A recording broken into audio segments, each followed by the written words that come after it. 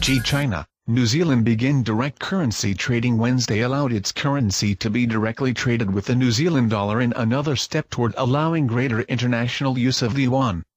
New Zealand Prime Minister John Key announced the start of trading during a trip to China.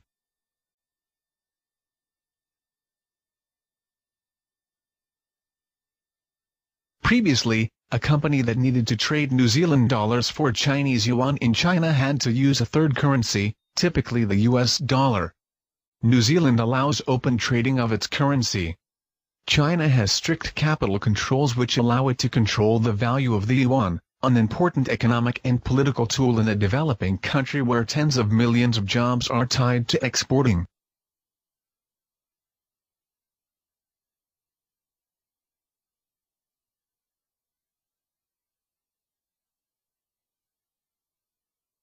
China's government is gradually expanding opportunities for the yuan to be used outside its borders for trade and investment.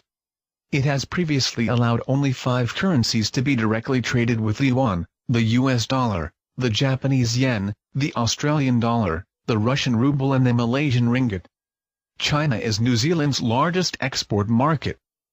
New Zealand in 2008 became the first developed nation to sign a free trade agreement with China.